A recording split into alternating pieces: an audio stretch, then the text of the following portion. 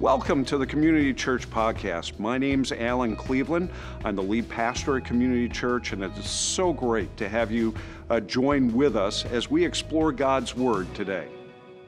So good to be with you this morning. Welcome to Community Church, and welcome to our brothers and sisters down in Winter Haven who are watching this online. We are jealous because it is cold here, and we got more snow coming on the forecast, and all of that stuff of being a part of living here in the Midwest. And so we're glad that you're here this morning. And this is week 2, the final week of a series called Love Does. And we're going to be looking at 1 John chapter 3. If you need a Bible, go ahead and raise your hand, and our ushers can get you a copy of God's Word. We're going to be jumping in and picking up where we were last week. We started looking at this idea of God's love for us, right? And I want to look back just as a reminder. 1 John chapter 3, verse 1 and 2, it says this: see what kind of love the Father has given to us. Remember this last week? That John is like, look, see God's love? Look at God's love. Focus on God's love. The kind of love that what? That gives, right? That God's love gives. And so we talked about this love that God has given to us, that we should be called what? What does it say? That we should be called children of God. You guys had more sleep than the first service. You guys should be ready to go, right? That we should be called children of God. That God calls us His children. Here's the thing. If you knew Heather and I, okay, if you knew my wife Heather and I, but you didn't know our kids, and we all got together, and there's lots of kids, and all the kids are out in the lobby, it wouldn't take you long to distinguish which kids are ours, right? Because here's the thing. The apple doesn't what? Doesn't fall far from the tree, right? So our kids are vertically challenged. So here's the deal. Heather and I, 5 foot nothing, okay? So they don't have now Jacoby, we adopted Jacoby from Ethiopia. So Jacoby, he's getting close, right? So he's going to mess up this illustration in the next couple of years. But for right now, all of our kids are Kramer kids. And you'd be like, yep, that's a Kramer kid. None of my kids have an inside voice. Like if you walked by our house, you'd be like, is everything okay in there? Like it's crazy. All right. Another one of the things with our kids is that they're really hard-headed. They don't want to learn the easy way, right? Does anybody have one like that? Like maybe you have one like that. God didn't bless us with one of those, okay? I'm sure my mom is really happy about that. Actually, she's probably like, you're getting what you deserve, okay? But here's the reality: like our characteristics should look like our parents, right? And it's the same with God's children. So in this passage, 1 John chapter 3, look what it says. See what kind of love the Father has given to us, that we should be called children of God, and so we are. The reason why the world does not know us is that it did not know Him. Look at this, verse 2. Beloved, loved ones, beloved, we are God's children now, and what we will be has not yet appeared, but we know. This is what we know for sure, that when He appears, what's it say? We shall be like Him. You're just going to be like God. And so last week we said that God is love. And if God is love, then His sons and daughters should be love, right? If God is love and we are His children, we are His sons and daughters, then we should be people of love. That's what we're going to unpack here today. Last week we looked at, there's 105 verses in the book of 1 John. 51 times the word love is used. So once, almost every other verse, the word love is used. Now, out of 51 times of the word love being used, 10 of those times, John is urging these followers to love one another. Did you hear that? So 1 out of 5 times that the word love is used in 1 John, 1 out of 5 times the word is used to encourage or challenge people to love one another. I don't know about you, but it's not easy to love people sometimes, is it? Right? I heard a over here, right? Like, hopefully that wasn't your spouse, right? Like sometimes, listen, it's hard to love people sometimes. There's difficult people out there. And God is going to call us to love people the way that He loves us. And so last week, laying this foundation of God is love, This is how God loves us. And now we're going to start to look at practically, how do we love other people? How do we love one another? So 1 John chapter 3, verse 11. Verse 11, here it is. Listen to this. For this is the message that you have heard from the beginning. This is the message you've heard from the beginning. What does that tell us about this message that he's going to give us?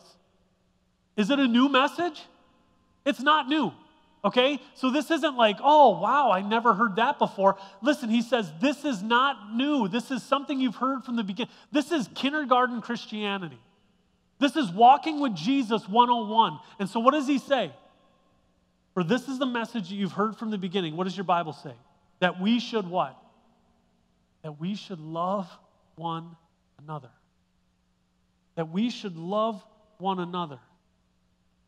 And this whole thing, this picture of God's love flowing through us to other people should be the mark of the church. Did you hear me? God's love flowing through us. God is love. His children should love. God's love flowing through us should characterize us as the church.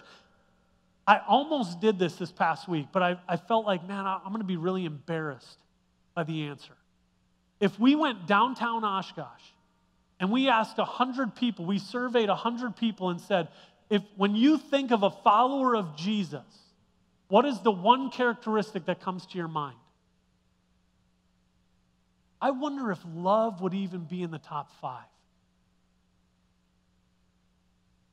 Because there's a lot of things that people think about Christians. There's a lot of things that people think about church people, and a lot of times, love isn't one of them.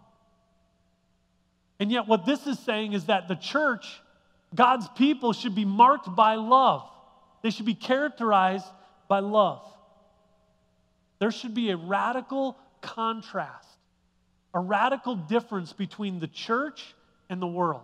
And that's exactly what John tries to show us in these verses, okay? So we're in this series called Love Does, all right? So here's what we're going to do. We're going to contrast hate does with love does, okay? So here's what hate does. Look at your Bible, verse 12. We should not be like Cain, who was of the evil one and murdered his brother. And why did he murder him? Because his own deeds were evil and his brother's righteous. And so John, here's what John does. To contrast the world, what the world is characterized by, okay, and what God is characterized by, he goes back to the first brothers to show us what hate does. He shows us what hate does. Now, you know the story, right? If you don't, you can go back to Genesis chapter 4 and you can read about this story. But Cain and Abel, the first brothers, right? They bring sacrifices to God. They both bring a sacrifice to God. And God accepts Abel's sacrifice and he rejects Cain's. Now, I don't know if it was because of the sacrifice or it was because of the motive, but the bottom line is this. Instead of being happy for his brother, what does Cain do? What does Cain do? He writes a nasty note. What does he do? He kills him. He murders him. Do you understand? Like John is saying, hey, I want to show you the difference between the world and God. And he goes back to these first two brothers and he says, look at Cain. Don't be like Cain. The anger that was welling up inside of his heart because he didn't get what he wanted. Cain ignored God's warning. Did you know that God warned him? God looked at Cain and he said, listen, sin is crouching at the door. Be careful of what's going on in your heart right now. And Cain ignores God's warning and he murders his brother. Why? Where did this hatred come from? Did it come from Satan? Did it come from their parents? I mean, Adam and Eve, they took the apple, they sinned, right? No, what does the verse say? It came from what? His own evil desires, his own heart, his own affection. So listen, sin didn't start in the garden. Or sin, the hatred that's in your heart, that's not because of what happened in the garden. It's not because of Satan. It's because of your own evil desires. James chapter 2, verse 14. James chapter 1, verse 14. Each person is tempted when they are lured and enticed by their own evil desires.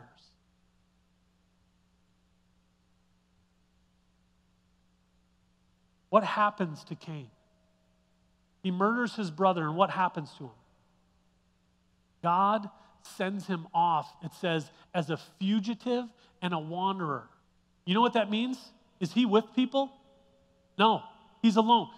You know what hate does? It divides. Hate divides. It separates. It isolates us. And many of you know exactly what we're talking about because you've experienced it in your own life, right? You had a relationship with somebody and something went wrong. They treated you wrong. They did something to you. And listen, I'm not making light of what they did to you. And I'm not saying that what they did to you is okay. But listen to me. God makes a very clear contrast between how we respond as God's people and how we respond as people who follow our own evil desires. Because if we follow the hate that's in our heart, the only thing it's going to do is continue to divide and separate and isolate. Hate divides. Jesus warns these believers. Look at verse 13. It says, "Do not be surprised, brothers, that the world hates you." Here's the deal. Some people are really hard to love. Amen? Amen. That's a unanimous amen, right? Some people are hard to love, okay? Let me ask you a question. Did Jesus love people who were hard to love? It's good news, isn't it? Did Jesus love messy people? What if Jesus didn't love people who were difficult to love? What if he didn't love messy people? How many people would be in this room right now if Jesus didn't love messy people? Universal simple? Zero, right? We wouldn't be here. Listen, this room is filled with people who have hurts and habits and hang-ups. We're a mess. And what we said last week was this: while we were still sinners, while you were still a mess, while you still had hurts and hang-ups and habits, God still loved you.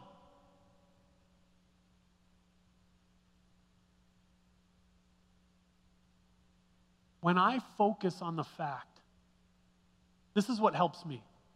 When I focus on the fact that God loves me despite me, it helps me to love other people despite them. Despite what they did to me, despite how they hurt me, despite what they took from me. If I focus on the fact that God loved me despite me, I can love other people the same way. I'm not saying it's easy, but if I keep that in the back of my mind, it gets a little bit easier.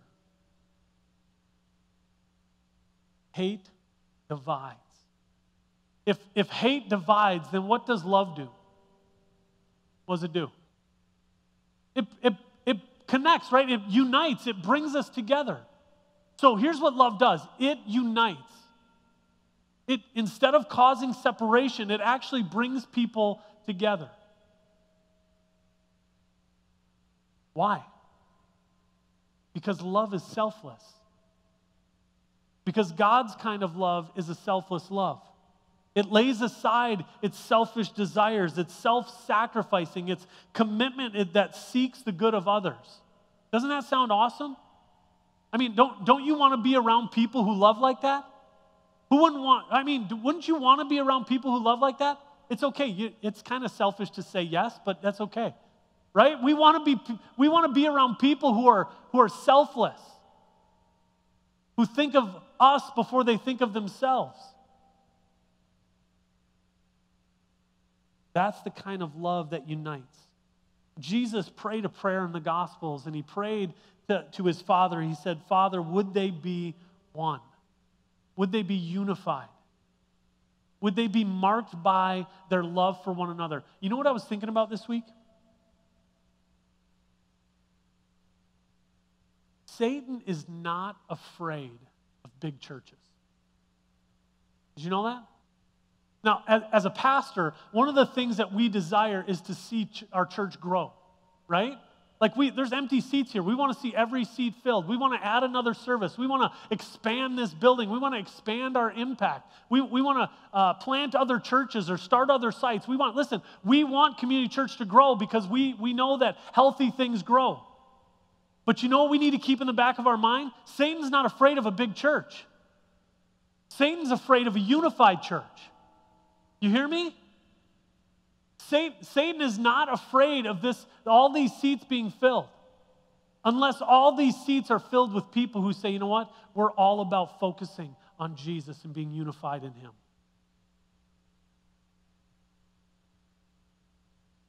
Love unites.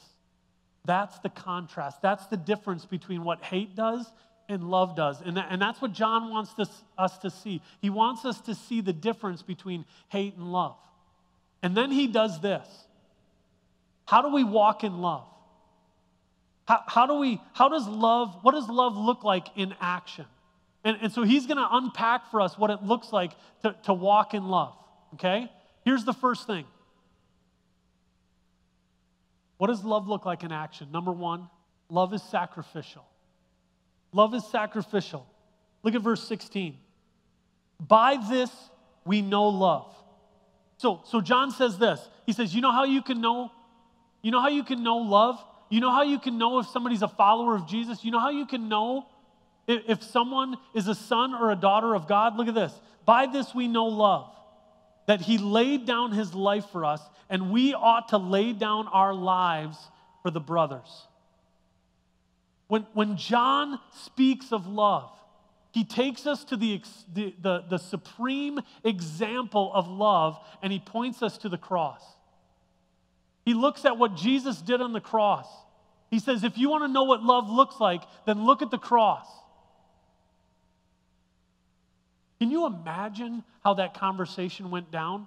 In eternity past, right? When God the Father is laying out the plan of redemption, right? And he says, you know what? We're going to create people, and they're going to be a mess. And they're going to rebel, and they're going to reject, and they're going to run away. And as he's laying out this plan, he says, you know what? But we need to bring them back.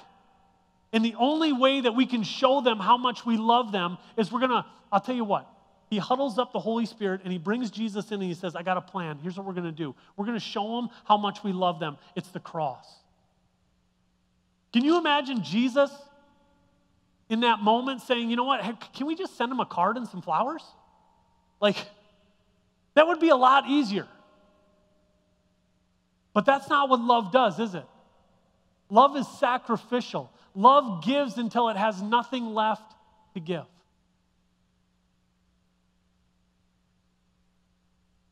Jesus shows us that love is sacrificial. John chapter 13, verse 34. Jesus said this, a new command I give you, love one another. And everybody in this room says, yeah, that makes sense. That's a good idea. We should love other people. We should love one another. Even people who don't know Jesus, even people who are not Christians would say that that's a good idea. But you know what? That's not the end of that verse, is it? Jesus says, a new command I give you, to love one another as I have loved you. How did Jesus love us? Sacrificially. He went to the cross. He gave everything so that we could know that we are loved. Be honest. Look around the room for a second. Look around the room. Just look around the room. I'm not doing it. You better look around the room. I want you to think for a moment. Would you lay down your life for the people in this room? And maybe for some of you, you're like, you know what? I'd lay my life down for my wife who's sitting right next to me. I'd lay my life down for my kids. I might even lay my life down for that person over there. They're a pretty good person. But that guy? Oh.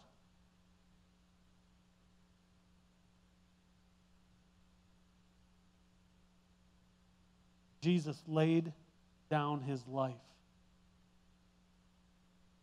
Why wouldn't you lay down your life for the people in this room? I know why? Because it's inconvenient.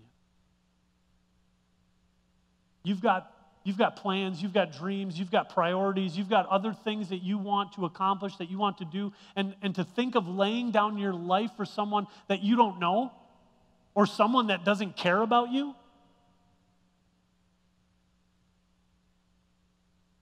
One of the things that I've realized about myself, my kids are hard-headed because I'm hard-headed. It takes me a long time to realize things. But one of the things that I've realized over the years is that my love is conditional. That I love under conditions, okay? Let me give you an example. Heather and I go out for dinner, okay?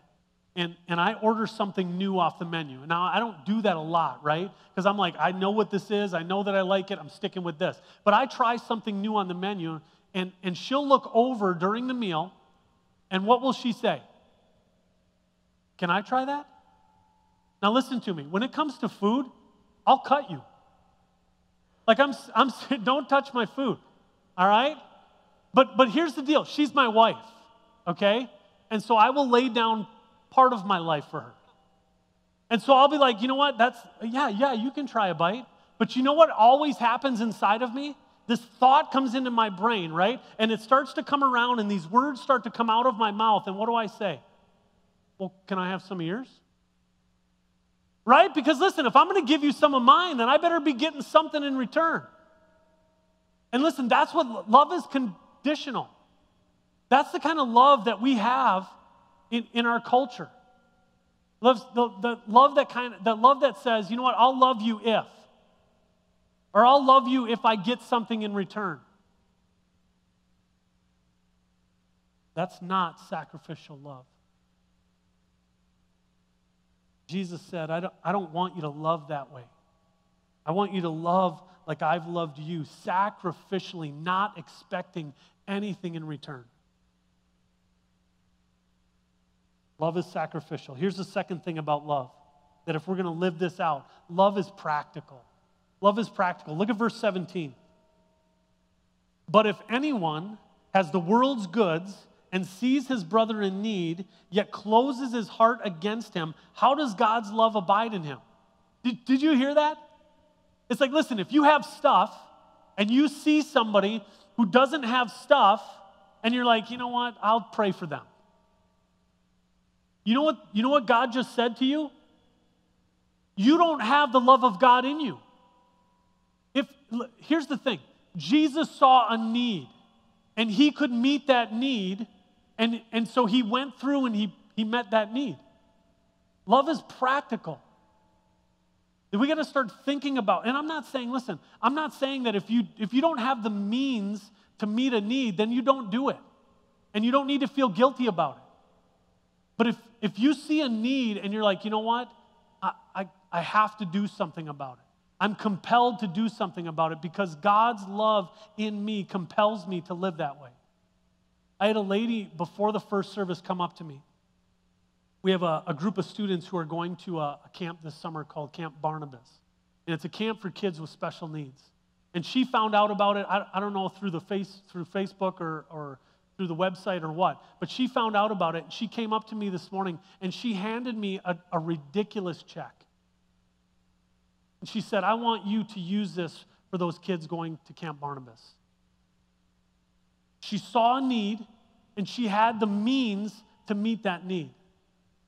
That's the kind of church that we have. We have an incredibly generous church, a church that sees needs and meets them.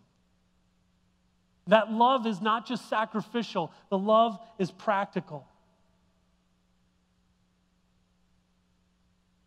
Here's the third thing.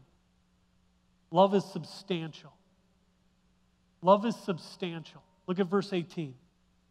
Little children. I love how he speaks to these adult followers of Jesus, right? He says, little children, Christianity 101. Little children, let us not love in word or talk, but in deed and in truth. Chew on that this week. Genuine love doesn't just talk, it acts. This whole series, love does. Love doesn't just talk about. If I came up to my kids and I had them all huddle up and I said, hey, kiddos, I just want you to know Daddy loves you so much. I'll see you at high school graduation. Like that's not love, right? We can't just say that we love our children. We have to do something about it. We got to act on it.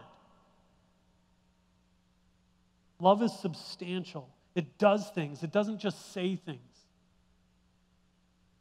What is John 3:16 without the cross?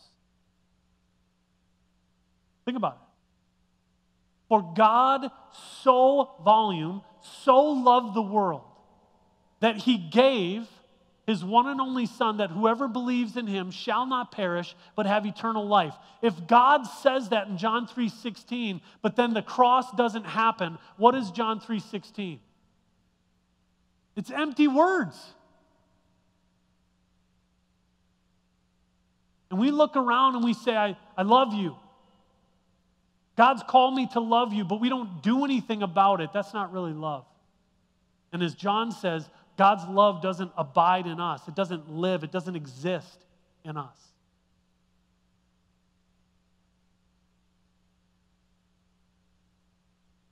Love requires action. Think about the Good Samaritan. You know the story, right? The priest, the Levite, and the Samaritan. And they're all walking on the same road. And on this road, there's somebody that's been beaten and robbed. And they all three of them walk by this same person who is naked and bleeding. And it says that the priest came up and saw the person on the road and crossed over the road and kept on going.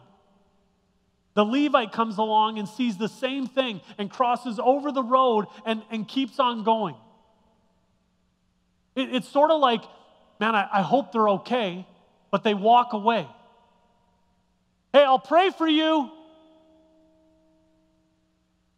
The Samaritan comes along, and what does the Samaritan do? Bandages, puts this person on his own donkey, takes them to an inn, gives the innkeeper money. Love is sacrificial. Love is practical. Love is substantial. You know what blows me away by that story? The priest and the Levite. They could stand up here right now and they could give an amazing message on love. They could give incredible sermons on love. And they could lay out, here are the points of love, and this is where we see the redemptive love of God throughout history. And they could do all of that stuff. Listen to me. The guy on the side of the road didn't need a sermon.